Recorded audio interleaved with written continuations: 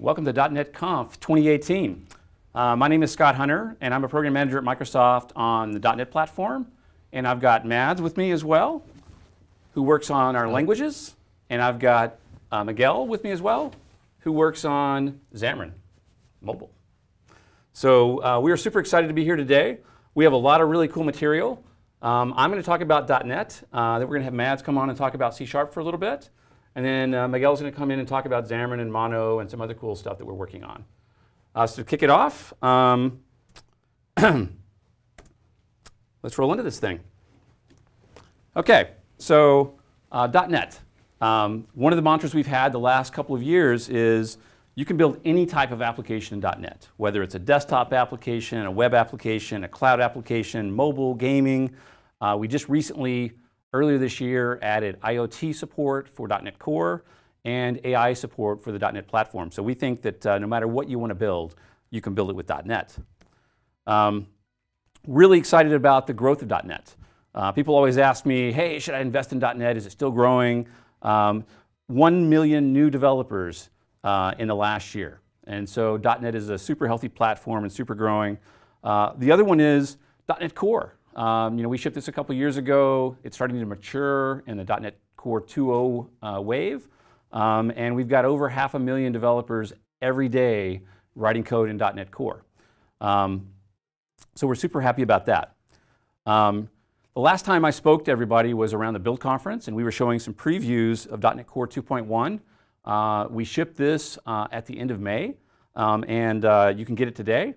I wanted to quickly highlight some of the big things that happened in .NET Core 2.1. And you'll see here, we've always cared about performance in .NET, and we want to prove to our customers that .NET is a super fast platform.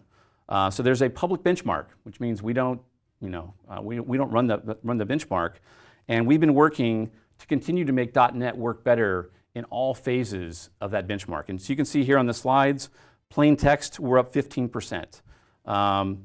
JSON, we're up 18%. Data access, we're up 147%. And the last one probably matters the most, because most applications actually are some form of rendering and some form of data access. And you can see these huge improvements in all of these. I actually have the benchmark running in my browser. And I wanted to highlight a few things in that benchmark real quick. This is round 16, the latest round of the benchmark. And I'm going to go to plain text. And what's interesting about plain text, if I scroll down here, you can see that we have ASP.NET Core at around number 11 in this. But you're going to notice that the top players here are all roughly at the exact same percentile. We're at 99 percentile compared to 100 percentile. The delta between ASP.NET Core and the top item is roughly less than 150,000 requests per second. So everybody at the top is super fast, and we're at the top of that. Now, what I said before is, great, plain text. Who writes a plain text application? Not many people. If I go to fortunes, this is the craziest form of the demo, or the benchmark. It's got web rendering, it's got data access, it's calling endpoints, and you're going to see ASP.NET is once again in roughly the top 10 in this. And this is where you saw that data growth, making our data performance grow is what helped us catapult .NET into here. So the thing I want you to know is if you're a .NET developer and you're using ASP.NET Core, you're using one of the fastest web frameworks on the planet. And that's something we care about and we'll keep working on. So back to the slides. What were the major features? And I'm just going to quickly go through those. We had a bunch of cool features in .NET Core 2.1. One was global tools. This is the ability to actually install command line tools right from NuGet. You can, if you're familiar with NPM, you could do npm install-g. That would globally install a tool. Now we have a .NET version of that same thing. So you can write a cross-platform .NET Core console application and install it with a one-line command on any device. We rewrote the socket layer in .NET, which is why you saw some of those performance numbers you saw in those benchmarks. But we didn't just focus on the server, we also focused on the client. We rewrote the HTTP client to be way faster. It's about 10 times faster in .NET Core 2.1. We continue to make .NET Core 2.1 more compatible with existing .NET, so there's a Windows compatibility NuGet package. If you're an EF Core customer, my favorite feature here is we added lazy loading. It's one of the most popular features in EF that our customers are using. It wasn't in core. Once again, we're feedback driven. We took that feedback, added it to EF Core 2.1. Then in ASP.NET Core, there's been this huge push this year in making all websites HTTPS. And so ASP.NET Core is HTTPS by default.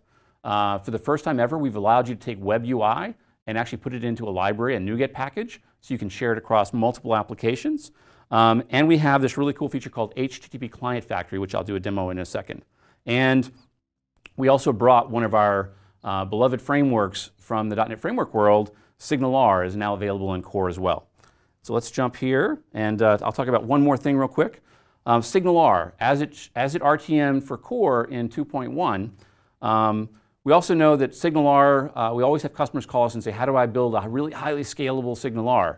We have an Azure service that you can run your SignalR backend in inside of Azure, and you can just drag sliders to auto-scale that application, and we do all the heavy lifting for you. And what I'm super excited to announce today is on September 24th at Ignite, we're going to GA this service. So let's move on, and let's do a quick demo of .NET Core 2.1. So I mentioned this thing called HTTP Client Factory, and we always talk about it, and it sometimes I think confuses people because it's kind of a hard to see feature, and I'm going to try to dumb it down today and make it really simple for everybody to see. So I've got an application here, and it's got an API, and I'm just using the typical values controller that we give you in a default application. So it's not got it's not doing anything crazy. I've got a get method that just returns a value, so it's not very usable, but it's going to highlight the point. So let's take this API and let's start it. So I will just go over here and we'll say start without debugging, and the API is going to boot up and run. Now I've got a simple app, and I'm sure this app is very simple, similar to what you, the customer, is probably doing, and it's got this index HTML, CSHTML. And inside of it, it makes an API call. Let me just take that away. It makes an API call, so it's not anything crazy. And you have all probably done this. And this is great. I can run this application. And so basically, whenever the index page is hit, it makes an API call to that API. And I'm sure your applications do something like this, whether it's a desktop app, a web app. And you can see this works great. Now, I'm going to change things a little bit. Let me go back to my API, and I wrote this cool piece of code here. It's called a random failure middleware. And so what it's going to do, it's going to make my app fail randomly. And I want to do that because we know networks go up and down, connections go up and down, and you should make apps resilient to this. So I'm just going to add this middleware, random failure middleware, and if I scroll here, you'll see that all it does is looks to see if a random value is there, and it throws an exception sometimes, and sometimes it doesn't throw an exception. So let's restart this app. Oops. We'll restart the app with that middleware enabled. And now if I go back to my client app, you know, I assume everybody's going to expect what's going to happen is if I'm back in my client app, it's going to start failing occasionally. There you go. As I refresh the page, it fails. So what would you do as a customer? In the past, what you would do is you would go into your index page, and you would probably write some retry logic around this. Now that's great. You'd write this retry logic everywhere you call an API, or maybe you only harden one API or another API. Or maybe you write a wrapper around HTTP client that does this for you. And so what we've done in 2.1 is we've added the ability for you to set policies. So I can say add, let's go down here, HTTP client. And I can now, what I can do here is I can create a HTTP client factory. And what this means is I can create an HTTP client and give it a bunch of rules. And with those rules, I can define a bunch of stuff that you can do. So look here, add HTTP client, API, and then I say add transit error policy. So I'm saying, hey, I want to have an error policy. And what I do say is, I say policy retry async 6, which basically means if you fail, try again 6 times. Now you can set multiples of these. There's a whole bunch of these that are available. But by setting that line there, I've now got a set of rules that are applied. And then in my code, instead of creating an HTTP client this way, I can go and ask the factory to do that for me. Client equals factory, create client, oops.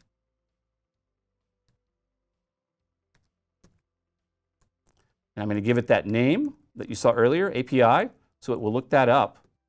And then so everywhere in my code, instead of just newing up an HTTP client, now I say factory, give me one called this, and those rules are applied to it. So I can now run this code again. And now, even with that API throwing exceptions, this app is not going to crash because no. It's complaining that the app is still running. There we go. Now we're going to run it again here. And I can refresh this as many times as I want. It'll never crash because I've set that policy. And so this is a great feature. You should be using it in your apps today. Set your policies. Don't write code around all these APIs. And it's part of our work to make microservices better in .NET. So let's move on.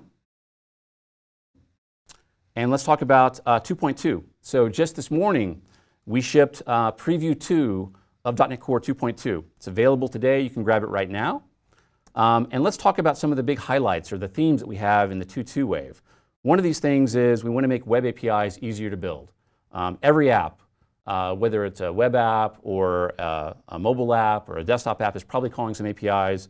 We know this is an important area, so we want to make it easier for you to build APIs and to build clients that can call those APIs. You just saw with the HTTP client work we did in 2.1, we make it easier to call APIs. Microservices, we hear microservices all the time, and so there's a bunch of work we're doing to make microservice better in .NET. And we're always continuing performance, whether it's building your applications or running your applications. Those are the big themes. So let's go over some of the major features. Multi-tier JIT compilation. This is the ability for us to quickly JIT your application to get it running, and then to notice if it's actually hitting the same method a lot of times, maybe we should JIT it again and make a faster version of it. SQL connection with token auth. This is support for the first time to actually grab a token to talk to your SQL server from Active Directory. So you don't ever have to have any client credentials that are put in configuration files or anything like that. EF Core, one of my the first 2 features are my favorites. Cosmos DB. We know that there's non-relational databases out there, and you might want to use the same EF programming model to talk to a relational database or a non-relational database. So you can use Azure Cosmos right from EF Core today with 2.2. Spatial extensions. This has been one of the most requested features for EF, which is spatial in this case is types for geographic locations. If you want to have a longitude, latitude, because maybe when you want to look at somebody's GPS coordinates and figure out where they are and run queries in a database, we've not had those in EF or .NET Core, and so those are both there. We have a feature in EF where you can actually point it at an existing database and it will make you a model. Now it has the ability to actually take views in that database and expose them in the model for you as well. So those are some pretty awesome features in EF Core. ASP.NET Core, we've updated all our templates with the latest versions of web frameworks, whether it's Bootstrap or Angular. Web API is one of my favorites. One of the common things that I get when I go talk to customers is, how do I secure an API? And so for the first time ever with 2.2, I think it'll be in Preview 3, we're going to have the ability for you to actually secure your API endpoints in the box. We've got support for HTTP 2. That's been a long request. Health checks. Glenn Condron's going to do some demos later in .NET Conf around this. This is the ability, if you're building microservices, to have checks in your apps or in your microservice for it to actually report whether it's healthy or not. Especially if you're running in a container infrastructure, that's really important. We've got a SignalR Java client, so if you want to use SignalR from Java, we've got support for that. So that's some of the major features. let's do a quick demo of .NET Core 2.1. So what I've got here for that is, there's a demo I showed at Build where we were showing how you actually can do diagnostics on APIs. And so let me do that here. So as we think about microservices, things that we think about in the team is how do we make APIs better? One of those things we want to do is we want to integrate Swagger into the API, so it actually gives metadata that we can use to provide a richer experience of building clients or debugging. The other one that I always have fun showing people is this is an API app. And so if I just run it in Visual Studio, you get this great experience of 404 because there's no web in there. And so we really want to fix this debugger experience that we have. So we actually have a global tool that will ship at some point in the 2.2 wave. And I'm going to switch my browser to be that global tool. That's as I was saying before, .NET 2.0 brought these global tools, and now you can actually, we're using them ourselves. So now when I run this application, and let's go look at the app real quick. I've got a controller here with a bunch of people in it. These people are obviously ranked in order, me, Hanselman, and Guthrie. And it just returns people. How would I test this API? Well, now that I've changed my browser to the REPL, here we are in a command prompt, and I can just do an ls, and that's going to show me the controllers I have. You can see people and values. If I want to get the people, I can just say get people. And if you look here, that goes and makes that request. You can see it brings Hunter, Hanselman, and Guthrie. I can do things like CD into people, and then I can just do a get. So we let you move around like you might want to. Great for testing UI or APIs. I can make changes. Just come back here, rerun those APIs. Maybe you like UI. I can jump right in here, go into the UI. Maybe I want to add another person here. Just type in .NET Conf, and I can basically say, try it out. That'll send that request, and I should be able here to say get people again. And there's .NET Conf. So the goal here is to make it easier to build and debug APIs with .NET Core. So let's close out of that.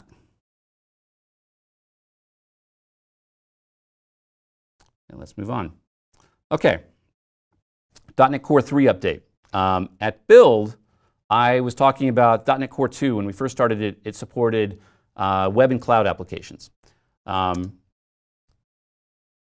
Build, we talked about adding desktop applications, IoT applications, and AI applications. So we vastly are expanding the workloads you can actually build on top of .NET Core. So let's briefly recap what happened to Build. I talked about adding support for WinForms and WPF to .NET Core. So for the first time ever, you can build desktop applications on .NET Core. We support a bunch of the other features that Windows talked about, XAML islands. This allows your apps to host any of the newer controls, the UWP controls, in your WinForm or WPF apps. We talked about XAML controls. This is taking some of the most common UWP controls and wrapping them up into WinForm and WPF controls. You can just drag in, so if you want a modern browser or modern media player, and high DPI fixes. We've talked about adding support for all the Windows 10 APIs into .NET Core 3. And finally, one of the bigger things we talked about that I'm really excited about is being able to do what we call the app bundler. This is build a standalone .NET executable that does not require anything on the machine at all. Simple self-contained exe that can run your applications. So really cool feature. A lot of people ask why? Why did you move these old frameworks onto .NET Core? First off, they're awesome frameworks. The big thing is you get all the .NET Core benefits side by side. You can run multiple versions of WinForms to WPF on the machine, and they won't break your applications. If you install a new version of WinForms, it won't break any of the other applications that use WinForms. You can have a machine global or an app local version of those frameworks. If you want to copy WinForms into your app, it'll use the one in your app. If you want to use a global one, you can use a global one. You get some of the core runtime and API improvements. This is Because .NET Core is side by side, we can make API fixes that we couldn't make in .NET Framework, and so you get those. And you get our really cool new version of CS Proj that you can edit by hand. So you get a bunch of these features. Now, let's talk about what's happened since build. WinForms is now available in our nightly builds. I don't recommend running our nightly builds, but if you go to github.com/.NET Core-SDK, you can download the latest SDK from there, and once you do, you can actually just type .NET New WinForms.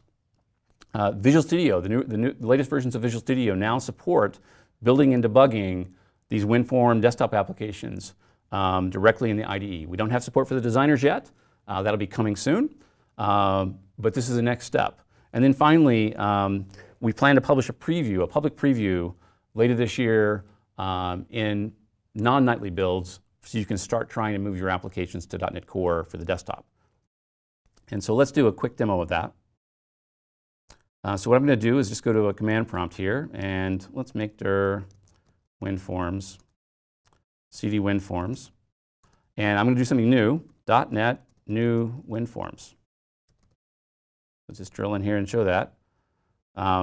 Just like you can do .NET New Web, .NET New Console, well, now I can do .NET New WinForms. And after I do that, I can run .NET Run. There you go. And so I built a WinForm application in just a few seconds, typed a few commands, and boom, I'm in here and it's running. So what else can I do here? So let's load VS up. And what I'll do is I will come over here and I will open a new project. And let's go into that folder and open that CS Proj.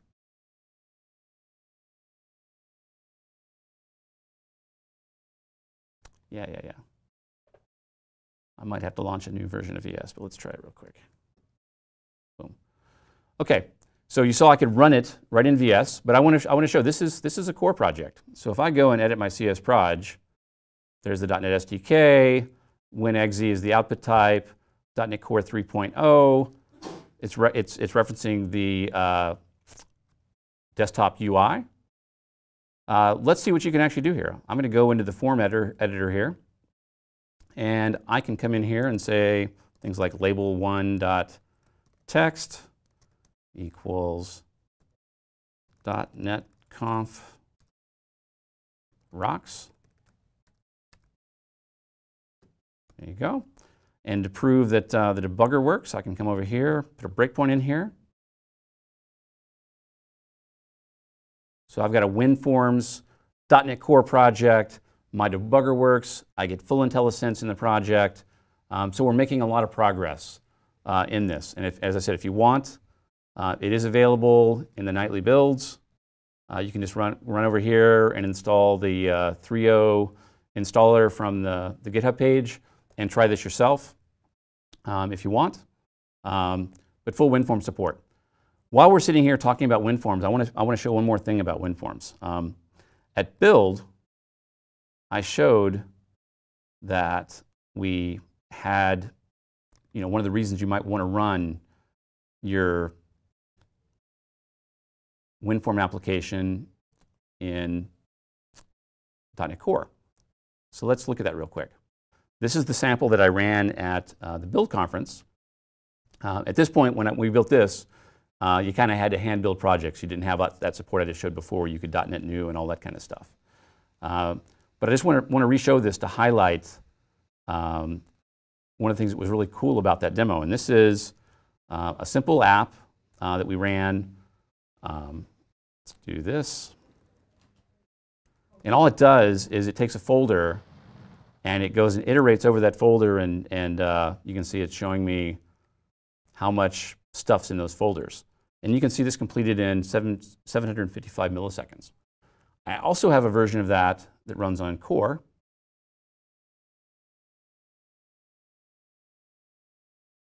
And I can take that same folder and run that again, 282 milliseconds. So I'll bring these together so you can see them. The big thing here is the core version of this, you can see ran about 3 times faster, 2 to 3 times faster than the .NET Framework version of this. And this is because, as I said before, we've had time to go through and take some of the APIs and improve them. And with .NET Core, because it's completely side by side, we can not worry about compatibility the same way we have to do with .NET Framework. With .NET Framework, we're afraid to touch those APIs because it's installed on billions of machines and we can't break anybody's applications. With .NET Core, the customer makes the choice, the developer makes the choice which version of .NET Core they want to use. And Windows updates and updates to the machine won't break those applications. But you can see we made a bunch of progress since build. I can now build these things from the command line. I can open, edit, debug inside of Visual Studio. And you see that I get a big performance boost in these applications because they're running on Core. As I said before, we hope to have a public preview later this year where you can try these bits without running a nightly. And hopefully we'll get designer support in that time frame as well. I don't know, but we're working on it. And that's an update on .NET Core 3. So let's talk about Blazor. Blazor is a cool project that we started showing, it seems like about a year ago. And the version we showed a year ago was, we called it an experimental project. And what it does is it allows you to build client-side web UI in .NET. So we have lots of customers that might feel more familiar with C# than they are with JavaScript. They might not want to learn the JavaScript framework of the year, Angular, React, Vue, and they want to take advantage of the stability and consistency of .NET. So that's what Blazor was built about. Blazor used a technology called WebAssembly to basically load .NET into the browser. So we can actually run a version of .NET live in the browser, and so you have .NET running both in the browser, on the client, and on the server. And there's some cool benefits. Because you're running .NET, you're going to get native performance. You can share types between your client and server, and it requires nothing on the browser. There's no extension or plugin or whatever. It just works. And so we've been showing this for, I said, a couple months now. I have a slight update on this. What we've done is, as you show Blazor, and I'm going to do a demo in a second, the most popular part about Blazor is the programming model is just amazing. I can be in some HTML, and I can just call C#. I can use the skills that I already have. So we've decided that we're going to take that programming model and we're going to move it into ASP.NET Core 3. But it's a little different than the experimental version in that the experimental version, we're running .NET Core in the browser. The version that we're going to first start with, that will be in ASP.NET Core 3, is going to run that same code on the server. The programming model is exactly the same, so you don't have to change any code. I'll actually build a Blazor app in a second, and it doesn't matter whether it runs on the client or the server. You get this awesome programming model. And so the cool thing is, as we do this, you're going to be able to take advantage of this. And then in the future, when we have a version of .NET that we're really happy with running in WebAssembly, you'll be able to just change a few lines of code, and your app will then start running with .NET in the client, and you'll get even more performance. So super happy to announce this. And let's do a quick demo of this, because this is cool tech. So what I've got here is, I'm going to close these out. And I'm going to open up my Blazor app here. And I was sitting around, we were talking about what's a great way to show this tech. And so I wanted to take a common application programming thing that somebody might do today with some JavaScript and show you how you would rewrite that in C# and get the same benefits. So this is a web page. And you can see here in my web page I have an image of a bot. I've got a button here. And on click, it calls change image. And let's go look at change image. Change image is JavaScript. It's right here. It goes and grabs that bot element. So it goes and finds the bot here, the image tag. And it then goes and grabs the source attribute for that. And it says, hey, if that's got a 1 in it, replace it with a 2. If it's got a 2 in it, replace it with a 1. And so let's run this and see what this does. Oops. Still have my API client there running, so let's turn this off back to my browser. There we go. Run this again. And so this is going to come up, and if I click on this, my bot's going to switch and do that all client side. Super cool. What would that look like if you wanted to rewrite that in C#? Let's try that. So what we'll do is we'll go back to that index, and first thing I want to do is I need to write some C# in this web page. So I'll create a functions block, and inside of this block I can write whatever C# that I want to write. So first off, we need a URL. So let's do string image URL equals, and let's just grab this image we already have here. That's great. We'll stick that in there. And now I need a method that will change this image. I need to do that same swap we were doing in JavaScript. So I'll do void change image. And let's just write it pretty much the same way as you saw it in the JavaScript. If image URL contains a 1, then what I would do is I would set image URL equals image URL dot replace, and I'll replace the 1 with a 2, and else image URL equals image URL dot replace, and we'll just replace the 2 with a 1. So I'm basically, every time the URL, we call this method, we look to see what URL we have. If it's got a 1 in it, we change it to a 2. If it's got a 2 in it, we change it to a 1. And we do that because in my app, I've got 2 images over here, a .NET Bot 1 and a 2. So here's just regular C#. Now what I would do is come up here and where I have this here, I'd erase this, and we'll just say at image URL.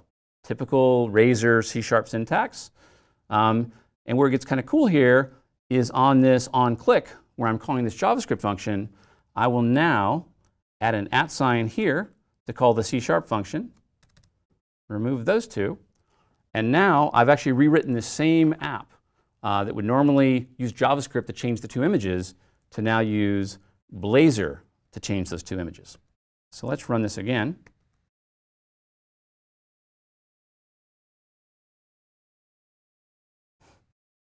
And it's complaining a little bit. Let me just cancel the build, rebuild again. There we go. I screwed up somewhere, didn't I? Yes. Left a semicolon off. So let's put the semicolon in here. Once again, same experience you would expect in Visual Studio. You can see it doing its stuff. And now that same app that I just showed before using a JavaScript function now does the exact same thing, all written in C#. So I think this programming model is amazing. If you're a web developer building Razor-based ASP.NET Core applications today, you're going to love this. If you want to write your JavaScript in C# or JavaScript kinds of stuff in C#, you now can do that. And as I said, it'll be a core feature of ASP.NET Core 3, and the ability to run that on the client using WebAssembly will be something that we continue to work on as we move forward as well. So let's jump back over here, and we'll move on. So the next thing we want to talk about is machine learning in .NET. The last couple of years, you read the news, you hear about machine learning and AI. They're hot topics. And at Build, we talked about wanting to build your own custom models. A great example of this, one of the demos we showed at Build, is our GitHub repo has tons of issues filed in it. And we looked to see if we could go build a bot that would actually go and take those issues and automatically classify them to the right areas. And in our case, we had plenty of data. So we took all the data that our team has done by manually moving those things over the years, ran it through something. So we took that data, and we then pushed it into ML.NET to build a model, and then we ran that model. And so I want to announce today we have ML.NET 0.5. You can get it right here. It's the latest preview of those ML.NET bits that we shipped at build, continuing to improve this, make it better, make it easier for you to use. Please go out and try this today. You can see that we've shipped 4 previews. There's a whole bunch of areas that F# support you can see here. We've got a bunch of samples, including that sample that GitHub classifier is now up there, and we're continuing to embrace this technology. A big thing about ML.NET that I like to tell customers as well is this tech is built on tried and true AI that we use inside of Microsoft. So if you're using Office or Bing, you're likely using some of the same tech that ML.NET is based on. And so tomorrow we're going to kick off with a session on machine learning and artificial intelligence, I think with Ankit and Caesar. So you should be excited about that. And next, I want to bring in Mads to come talk about the new enhancements we have coming in C#. Let's go on, sir. Thank you, Scott. It's going great. Let me just get the PowerPoint up here. So if you don't know Mads, Mads works on all the managed languages at Microsoft, whether it be C#, VB, or F#. And today, he's here to basically show us some of the enhancements that we have coming in new C#. So. All right. So first, let's talk a little bit about what we already did. So we went through no less than a slew of different versions of C# over the last year or so. We have what we call point releases, C# 7.1, 7.2, and 7.3. Looks like the slideshow went away there. Let's try again. Now I gave away my little unicorn there. So essentially, this idea with the point releases was to get better at giving you value right away rather than bulk everything up for releases that are further between. But we also had some concrete value around span of T and efficiency at the low level that we wanted to get in quicker. And so there are 3 sort of loose themes in these point releases. There's the safe, efficient code, which underlies some of the improvements we got on Tech Empower, for instance. And then there's just general more freedom, allowing you to do more things that were forbidden before, various ways of abbreviating things, the usual like little juicy features. And we're going to talk a little bit more about the safe, efficient code in a minute. But of course, we also want to talk about C# 8. The main theme here is it's going to be magical. I will, if the demo gods prevail, I will show a little of that as well in this keynote. So, but let's start out with the .NET with the C# 7.1, 7.2, and 7.3, and this theme about safe and efficient. So if you're writing sort of low-level code or you're trying to get performance, you essentially have to navigate between the Scylla and Charybdis. That is, garbage collection can be, provide an overhead and unpredictability of your performance at the low level. But if you try to avoid garbage collection and you start using structs and things that aren't allocated, then you run the risk of copying too much. And so essentially, we ratcheted up our toolbox for dealing with, for navigating these waters. And so Odysseus here is going to use span of T to navigate between the 2 dangers that lurk on either side of the strait here. And there are several language features that are there to enhance the span of T experience and help out with how you can write struct-based and array-based code without getting too much copying. So let's go and have a look at span of T. We are having a lot of flicker here. There we go. So span is essentially this idea that while .NET has arrays and they're sort of an efficiently packed chunk of memory, there's no easy way to refer to other chunks of memory, so to speak. There's no window onto contiguous memory the way that you might want. So here I have a simple program that creates an array, initializes it, and writes it out. And to show what span is about, let's just quickly look at array, and we see that there are some new extension methods here related to the span features in .NET Framework. So there's as span, for instance, here, so I can take the array and somehow get it as a span. So it should not click out a percent of view. Sorry, guys. Not in percent of view. Okay. I don't know why it's showing that thing. So tell me where to back up from.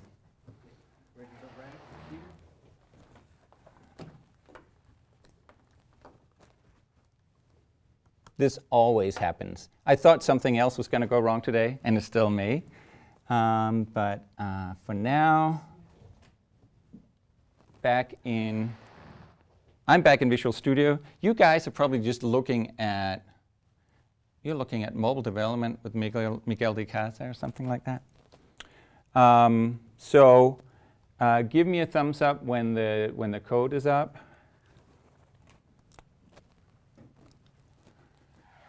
In the meantime, I can talk a little bit about span of t without visuals. So the idea is that you can essentially, a span is essentially a view onto an array or a contiguous expansive memory. And so when you have a span, it's just like an array, but it lets you view the bits of maybe some other array or well, here we go again, of other memory that may be allocated in other ways. Okay, so there we are. So I don't know how much you caught here, but I haven't, let's just start from scratch with the demo. I have an array, I'm initializing it, I'm writing out the elements. Now I want to do some fun with spans. So let's take the array and look at the new extension methods that are on there. I can say as span. What I get back is a new type that is called span of t. In this case, I have a span of int. So let's write that out just so it's clear, though I'm normally a var lover. So now I have span here.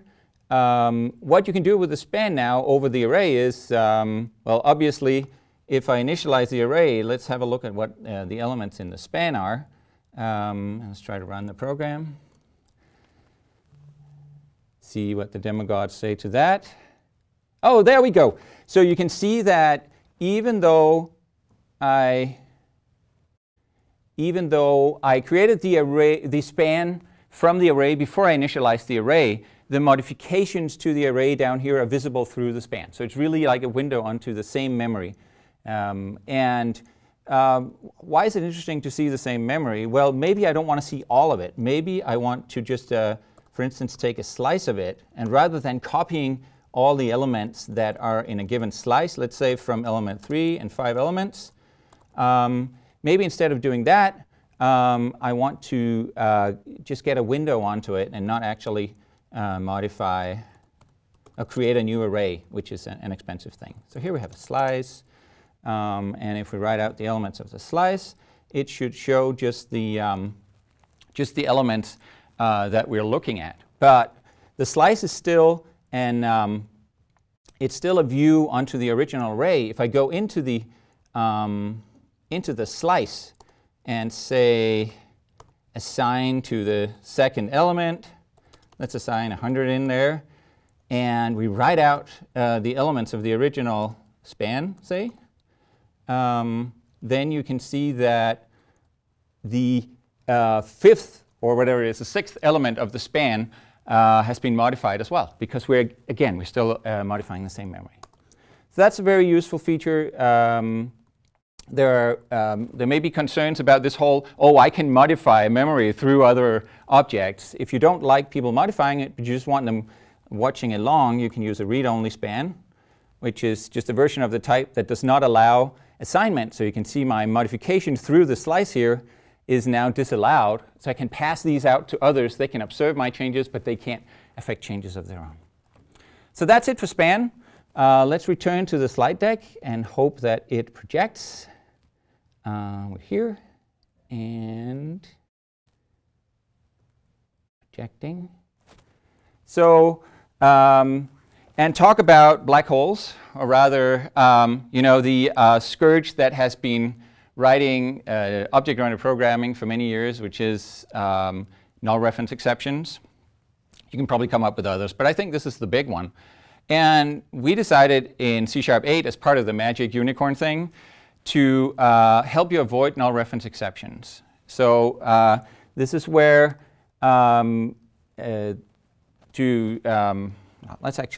let's skip the slides and see if the demo works. This is where things currently, they came together last minute here. So we'll have a look and see if this works out. So first of all, I have a program here. I have a good friend, Miguel de Icaza, who has no middle name, he assures me. And now I'm trying to get the length of his middle name by calling the getLengthOfMiddleName here and simply returning the length of his middle name. Well, this looks like innocuous code, but it's going to throw a null reference exception. Because I'm getting his middle name, he doesn't have a middle name, so it's probably going to be null. When I access the length off of it, that's going to give us a null reference exception. Well, who's really to blame here? Let's go look at the person class that we created here. We can see that we have first name, a middle name, and a last name. But in the constructor that I use for Miguel, I'm only initializing the first and the last name. If only I had a feature that could tell me, whoa, they either tell me, whoa, you're not initializing the middle name, it could be null, or a feature that I could tell, well, I want it to be null. Well, that's what the nullable feature is about. And the way I turn it on is to use an attribute called non-null-types. And when I put that on the module, you can see that I get a warning on the person class here, a warning saying you did not, let's see if we can hover over the warning here. It's saying you did not initialize a non-null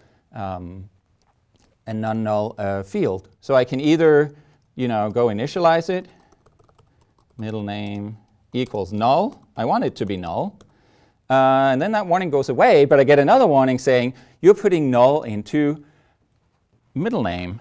So what's going on here? Why can't I put null into a reference type? Well, I can't because with the new feature turned on, reference types are no longer able to be null without warning. You get a warning whenever you put null in there. If you want to have null, you have to explicitly ask for it. So I can go here and explicitly ask for middle name to be nullable. I put a question mark on a string, just like you can today on an int or whatever, and I'm saying I want a nullable string here. It might be null. You see the warning goes away. Everything's hunky-dory with my person class.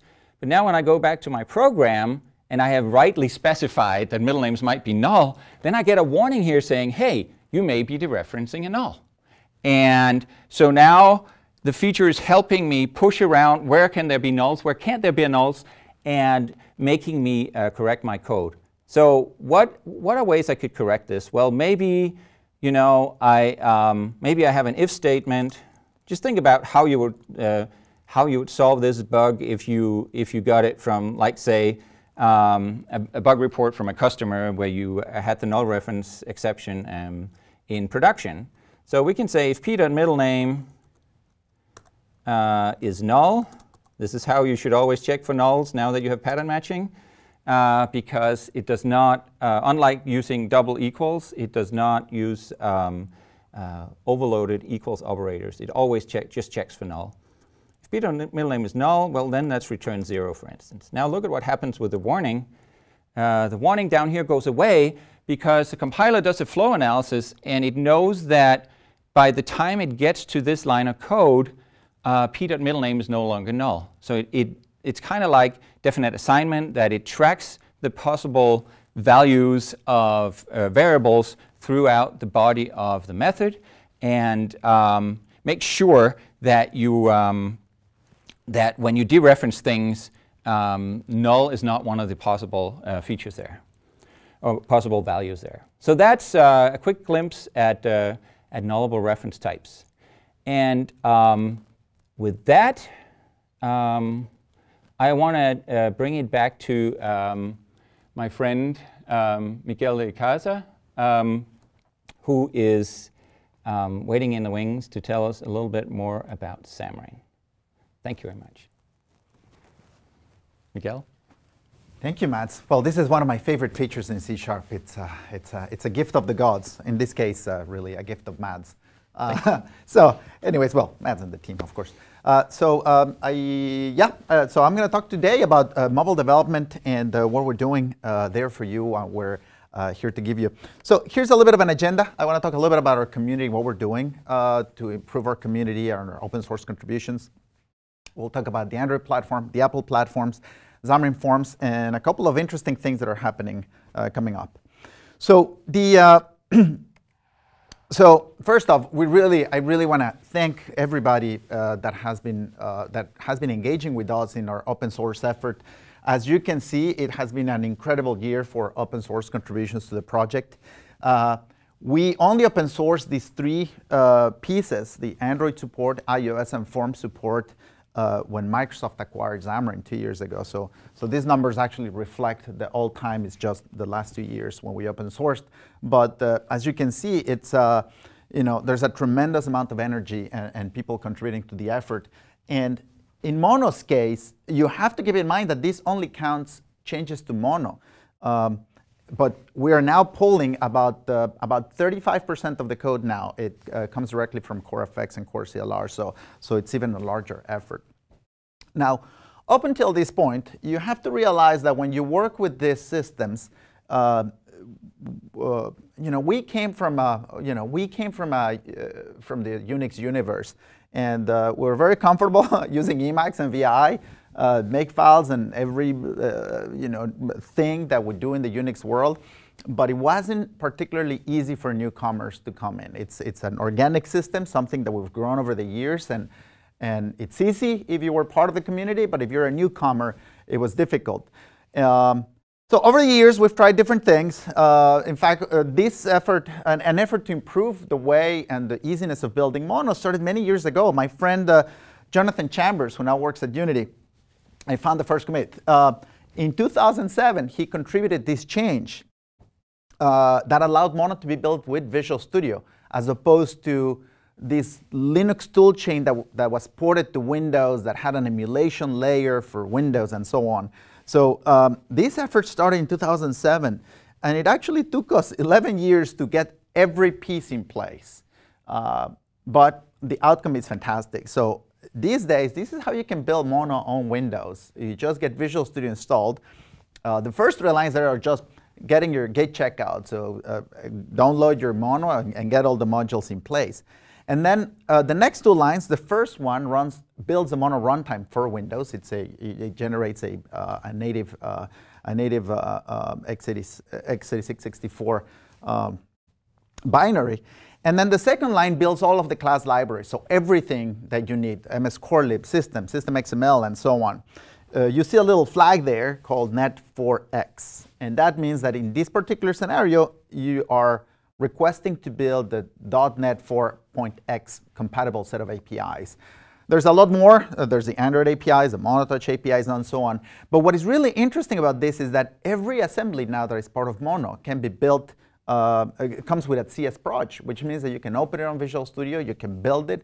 We do the dependency tracking. So, so what is really nice about that is that you don't need to worry about the chain of compilation, right? We will get all the dependencies for you. And these are just some of the other targets that you can use. And we support everything under the earth. Now, we really hope that this is going to make it a lot easier for people to come in and contribute fixes and improvements and tuning to all the mobile SDKs. So just a refresher of what we're doing, right? We're big into the native, into delivering a native experience for users. So that means native user interfaces. So when you create a button, we want to get a native button so that it behaves the way that user expects, it has the proper animations, proper colors, proper behaviors, touches, and so on. integrates with accessibility and so on, and every other feature in the US. We want to give you all the APIs that the platform offers. So on Android, everything that Google offers. On the Apple platforms, everything that Apple offers. So from .NET, you can use everything in there. And of course, we want to give you the best performance possible. And the last thing that we do is we try very hard. We work very hard. We don't try. We work very hard to deliver to you same-day support for these platforms. This past summer, we just shipped our Android support for Android Pie. So we have a blog post, we have samples, we have everything to get you started with Android Pie. And you know, you can always count on that. In fact, today is a special day, and we'll get to that in a second. Now, at Build this year, I announced the support for accelerated Android emulation on Windows that work with Hyper-V, right? So some of you had to choose between Hexam and Hyper-V, and this year we worked with Google and we got the support for Hyper-V integrated into the Google emulator. I closed my session with this beautiful artwork that said, you know, if you get the Windows April update, you're going to be super happy. Today is just the regular Windows update that you can use, and you should be happy. And I say you should because Spectre happened. And some of the mitigations that were rolled out for Spectre slow down the Android emulation. Now the good news is that if you're trying some of the alpha, you know, the previews of Windows, this is addressed. And we're going to have this, you know, for those of you affected by the Spectre things, we're going to address that later this year. Now, now we wanted to not only improve the Android experience, right, the emulator experience, but we wanted to improve your life when you're building applications. And we've essentially looked at the problem from two perspectives. First, how can we improve the build times for you when you're building a new project and you have to rebuild everything from scratch? You do a git checkout and you got to build the whole thing. So we spent a lot of time optimizing every step in the pipeline, and we're looking at every step in the pipeline of how we can fix this. Some of these are fixes, some of those are optimizations, some of those are profiling, some of those are being smarter about the things that we do, and some of those are upgrading some of the tooling capabilities, some of them are skipping steps, some of them are avoiding slow processes. So we're doing a lot of work in that area, and we also want to improve your day-to-day developer experience. So every time that you make a change and you want to test it, we want you to get your code up on the screen as quickly as possible. Now, just so you get a feeling for how this works, this is not even a complete picture, but it gives you an idea. When you build an Android application, you need to package at the end a zip file that contains everything here that is blue, right? All the blue balls there. Those need to be shipped into the APK. Now, when your sources, right? Essentially, the user C# code or your XAML sources, they need to be compiled into your C# executable. Then we need to inspect it. We need to extract some Java data. Then we need to compile that data. Then we need to compile it to the native Android format and so on. So this is a series of steps that some of them are serialized and cannot be parallelized, and they can take a long time.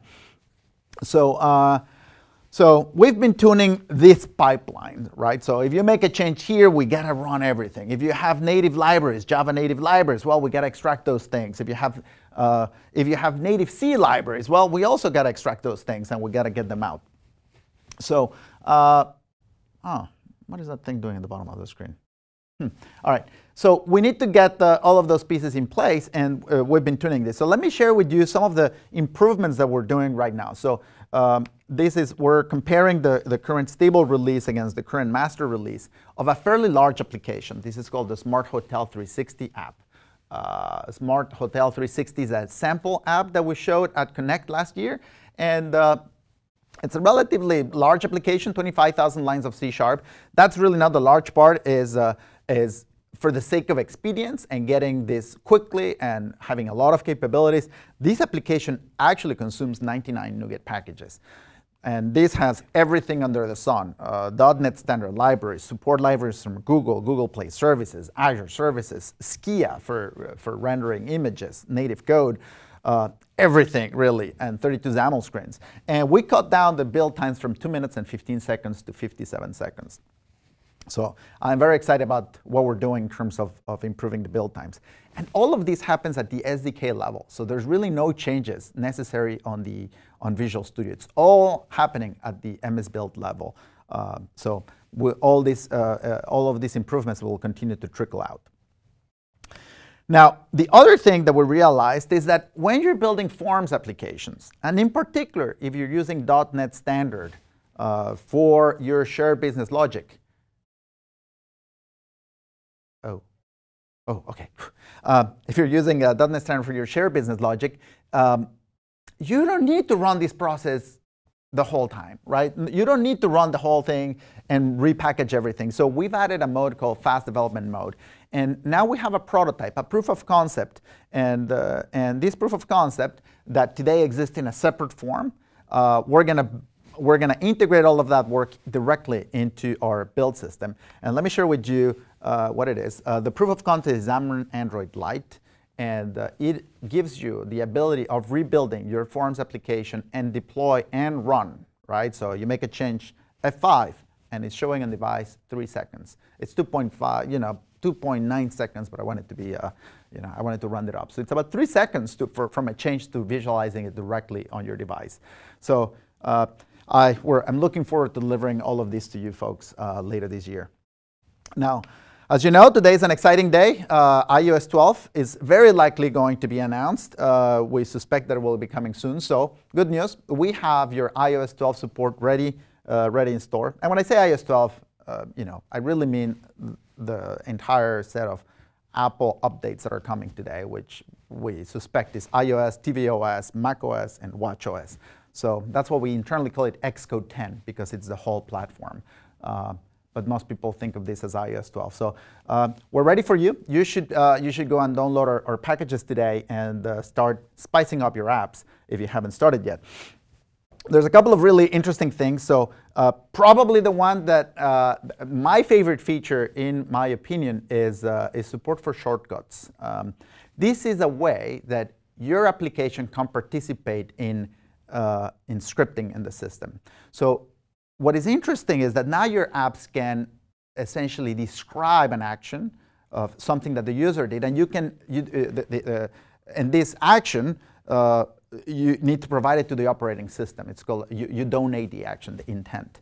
And when you donate this thing, this becomes searchable in Siri. It becomes something that you can invoke from Siri, but also, and this is the software programmer in me, you can actually script your application, so they can become part of this new shortcut application shipping in iOS 12, where you can script your app and call into your app. And we'll talk a little bit more about how you can do this, because you essentially need to, you give it a URL, sort of like deep linking, and then the operating system will call into your app, and we have something for you there. Then also ARKit 2 is coming out. We have some good samples for you. And what is very nice about ARKit 2 is that now it can detect physical objects and remember those objects. It can remember spaces, and you can have shared virtual spaces. That is also very interesting. We have great samples for you to try out.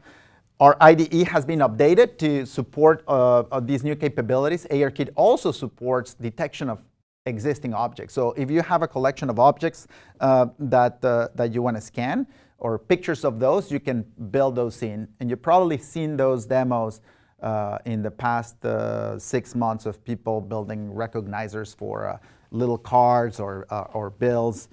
So all of this is built with this technology. There's a new networking stack. This is an amazing networking stack that was introduced. If you're trying to do networking today, it's incredibly painful because you have to know too much about how the mobile world works. Disconnections, changing networks, changing paths, and so on. This is a callback-based system. Here's a little bit taste of what it looks like, but it's very interesting because not only does it handle connections, it also handles TLS, security for you. It handles bonjour, and you also get state transitions, right? So if your phone drops, if there's a connection change, if you connect to a new network, you'll handle it there. There's a lot more to try in iOS 12 today, so you should check it out. Now, let me talk about perhaps one of the most exciting things that we've been working in the past for you. It's called the Forms shell. And Xamarin Forms is a write once, run anywhere framework, and we give you a lot of tools. We give you every control that you can imagine, layout function. And the problem sometimes is that as a new developer trying to create an app, it feels like opening a bag of Lego and with no instructions, right? And now you get to build a universe. So it is not unusual for, you have a goal, you have an objective, you want to build an app for your particular problem. And before you can get there, you need to figure out navigation, top menus, nesting, how to handle the back button, how to do searches, deep linking. There's all these things. And all we've given you, we gave you the pieces. We give you all the pieces, but we didn't really give you any guidance or how to stitch these things up. And even if you do, sometimes people make mistakes. It becomes bug reports and things that you need to fix and so on. Or you create, so you end up creating user interfaces that look like this, right? Beautiful UIs with italics where they really don't belong. There's these ideas for UIs that make no sense. Imagine, this is how I envisioned my first email program. It obviously makes no sense. I don't know whether there's a slider there. I don't know whether there's an arrow. Maybe it's something that you felt, looked good on the screen, or you saw it somewhere, or an emoji, and then this other control that you misuse the control, right? Instead of having buttons, you use this thing, and it's like inbox and trash. It's a selector. It's not a button. There's no action. And then at some point in a dream, you had this dream where you thought, what would be cool if you could control the number of lines in the preview and you make it 12. Nothing makes any sense. Your users look at this and actually you just move on. You go back to something a lot simpler, like being a physics nuclear researcher. So we wanted to address this, and what we did is we built this thing called the shell. And the shell, it's an opinionated type that sets up, gives you a skeleton, a foundation where you plug in the pieces of your application. You fill in the content that we take care of the layout and of everything else. We give you a consistent look and feel. You can style it. You can style it either the hard way with XAML, or you can style it with CSS, and we take care of the rest. But we also take care of deep linking. So every page in the shell has a URL assigned to it. And we can launch the application directly into one of these pages. So by building all of this functionality in there, we're taking a lot of the pain away from you, and we're handling it ourselves. We also handle material, if you want to get a material look and feel on Android, which usually involves a lot of moving pieces and things that you have to do. So I'm just going to give you a quick taste of shell. This is what it looks like. This is a very simple application where we're trying to emulate with shell the Google Play Store. So you can see here that the different elements of this app. And if you look at the source code, it's actually trivial. It's very, very simple. All of these UIs are very simple to build, and I'll give you a little bit of a taste of that in a second. This is what it looks like on Android, and the same app. And here you'll notice that we decided to use a green tint, and the tint is shared across all of the pages, right, to give it a look, a consistent look to your app. We have the same thing for iOS. So this is, oddly, it's the Android Play Store running on iOS, but you get the idea. And this is what it looks like on XAML, right? This is what it looks like on XAML. As you can see, you have a new top-level container shell, and then you have to fill in some of the details. You can see some pieces there, like the flyout header. That's what would come up if you press that hamburger button. Then you have your content for the top, for the bottom menu bar, and the items that go inside. The most basic app that you can build is this one, right? This is the simplest version of something that you can have. It has just one homepage.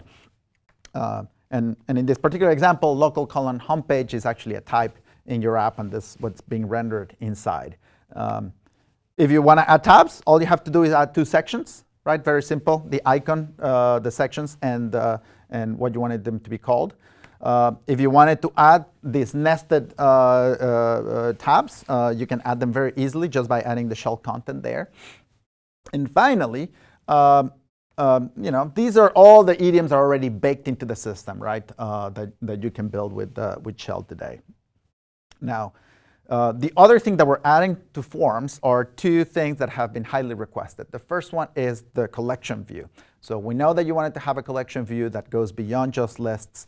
But we took this opportunity with collection view to actually make something of general purpose. So this can actually replace the usage of list view, and it has some much better performance characteristics than the old list view. And that is because we no longer use cells. Cells were a great concept, but it didn't really map well to the way that it worked. It was very expensive. So now you just use regular views and data templates. So some of you that had concerns about the performance of list view were addressing those problems with collection view by essentially eliminating the concepts of cells and going with views and data templates. Let me give you a little bit of a taste of collection view on this video that I have here. I hope I can get it to play. Yep, there it goes. So this is a new UI that previously was not possible to build with the built-in capabilities, or it would have been very difficult to get this sort of UI.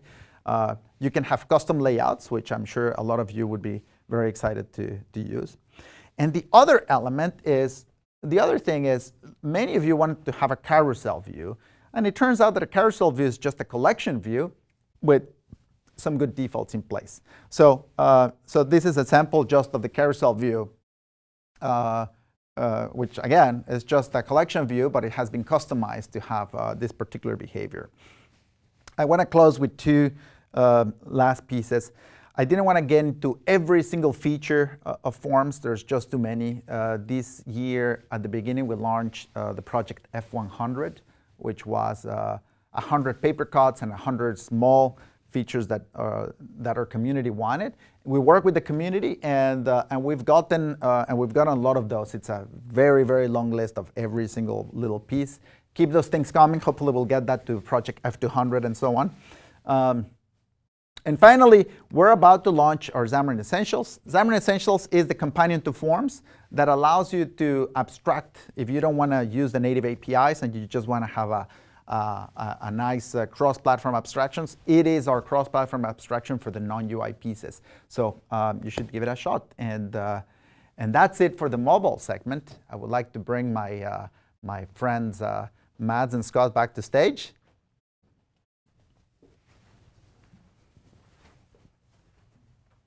Awesome. Thank you. So I think, kind of in closing, we have, this is just the start of .NET Conf 2018. There's a bunch of awesome sessions coming up over the next couple of days. We were just looking at the schedule over there a second ago, and James on your team has got a mobile session coming up. Dan Roth's got an ASP.NET Core update coming as well. He's got a Blazor update coming. Diego on the team's got a EF update coming as well. So, and then we already talked about tomorrow. We're going to kick off with some AI with Ankit, and Caesar's got a section on that as well. So there's tons of awesome. I'm skipping plenty of people as well. Kendra's got an update on what productivity features we have in Visual Studio. So there's tons of great content coming the next day or two or three. So please watch that content and enjoy being a .NET developer. And I guess Matt has a session. I have a session just after the break here. Yeah. And I don't know how botched up my demos came out online, but fingers crossed. If anything didn't go out, you can see them there. And also on Friday, I have a session on retro.NET. So if you're despite the fact that I work with UIs, I still love the command line. So if you're into that sort of thing, I'll have something on Friday for you. But lots of awesome .NET content coming. We have awesome .NET features coming out later this year. .NET Core 2.2, .NET Core 3.0 next year. There's just lots of good stuff. So anyways, if you're a .NET developer, please check it all out. Thank you for watching. Thank you.